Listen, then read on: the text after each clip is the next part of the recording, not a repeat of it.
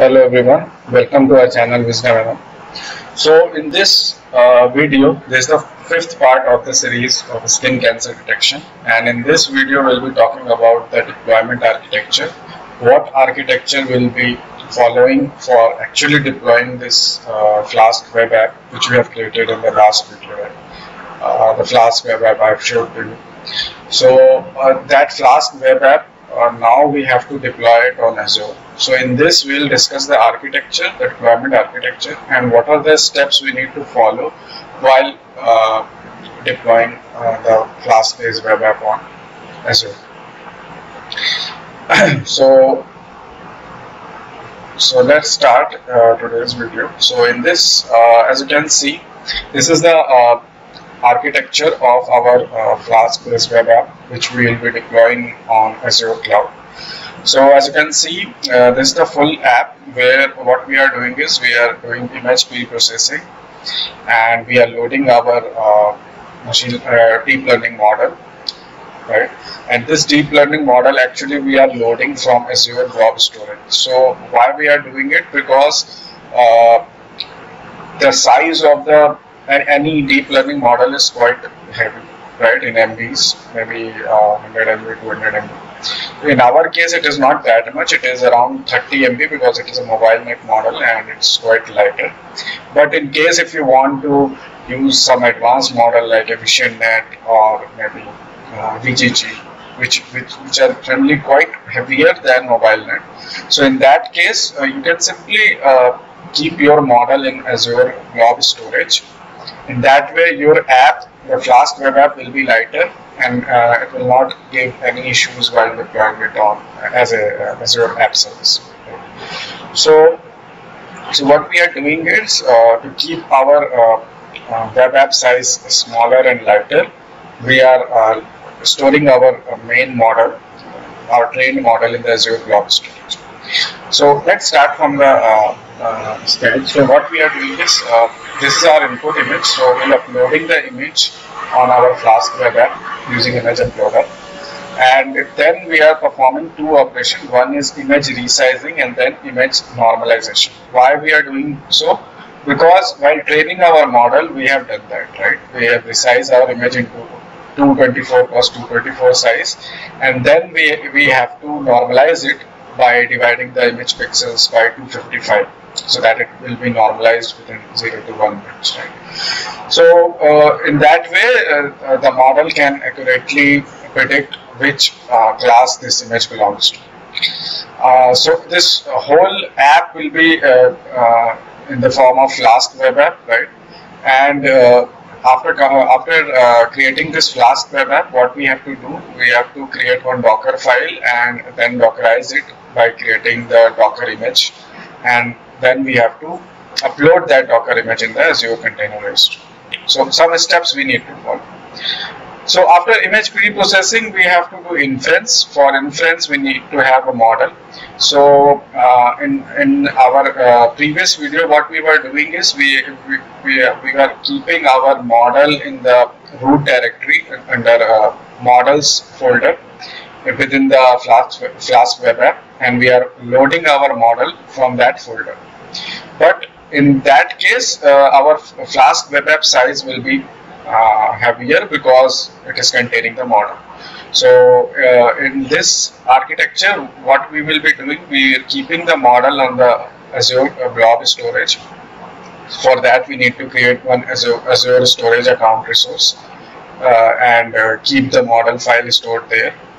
And once the app is started, we need to load the model from the Azure blob storage, right? Using SaaS URI creation, because you can only download it from any Azure blob storage using Azure SaaS URI, right? You need to generate Azure SaaS URI. So for any loading and uploading. So in that case, we need to load the model, and then our model will be available once we load the app, once our app is started for the first time. And when we upload the image, we will do basic image pre-processing. Then for inference, our loaded model will be used for prediction. So for prediction, as I've shown to you in the previous video, we'll be giving a table in which we'll be showing the probability or confidence range for all the three classes. So how confident the model is, whether it is melanoma, BCC or nevus. So that will be one part of our prediction screen. The second part of our prediction screen is the GradCam heat map, which will be the model interpretation part. So because whenever you are building any model for healthcare applications, so it is very necessary you should explain your model to the healthcare providers or the medical specialists, so that they can understand in what actually our model seeing for saying that this image belongs to melanoma.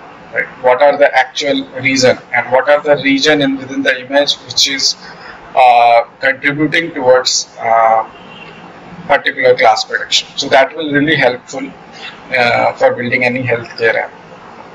So for that also we will be using our code, and that code we are keeping it in a separate file, heatmap.py, in our Flask domain. So next we'll go to, so this is the architecture of our Flask web app, which we will be deploying it in Azure. Now comes the important deployment steps, because we need to keep in our mind what steps we should be following while deploying any image-based or deep learning model in any cloud, basically. So this is in this series we will be using Azure Cloud. Maybe in some other project we'll be using Google Cloud or AWS. But overall structure or architecture will remain same, only the services will change. Like here we are using blob container, there will be using Google Cloud storage account, right? So only such services will be changed. So let's start. So first step is create Azure storage account resource, blob container, and for that you need to keep your model in the blob container. Okay. Next we need to create Azure Container Registry. Why we need it? Because when we Dockerize our Flask web app, we need to upload that Docker image in the Azure Container Registry. In that way, when we will creating our app service, we will directly create from the image which are stored in the Azure Container Registry.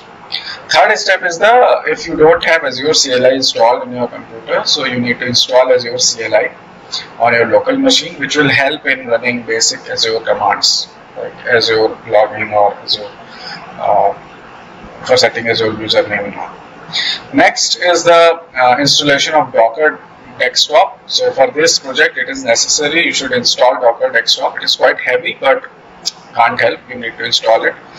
Then within our project folder we need to create one Docker file that I will be showing in our next video, where we'll be showing each and every step live, how we can deploy our Flask web app in Azure. So there I will show you what will be the structure of Docker file, and we need to save it in our project folder, Flask web app project folder, the root directory. After that we need to run some Docker commands for Dockerizing the app, and then we'll create the Docker image, and then we'll upload the Docker image on Azure Container Registry. Now the next and the final step is we need to create the Azure app service. And how we can create it? We need to select our plan, right? How much GB RAM or how much storage space we require, okay, for creating Azure app service. So that I will show you in our next video. And in the end, the main part is how you will be creating your app service. So for basically the code part, how you will be selecting it or using it. So for that we'll be using Docker image from Azure Container Registry. So once you upload the Docker image on Azure Container Registry, it will be available for selection while creating the Azure app service. So you need to select your Azure Docker image with the defined tag and version, and once you select it, you just need to click on deploy. So in that case it will take some amount of time and your app will be uploaded. Okay, one important change that we need to make within our app is we were using model in our models folder within the Flask web app. For that, we need to change the code and make the model available by downloading it from Azure Cloud container. So that change we need to do within our Flask app. So that I will show you in the next video what change we have done, and the whole code will be available to you. I will share the code link in the video description so that you can download the code, clone the repo, and run the code as it is. And you can also follow the same architecture, and you can deploy your customized app on Azure Cloud. So that's it in this video. I hope you like this video, and you may understand the basic architecture and the steps which you need to follow while deploying any deep learning based web app on Azure. Thanks for watching our video. Let's meet in the next video while we'll be deploying our app on Azure Cloud. Thanks.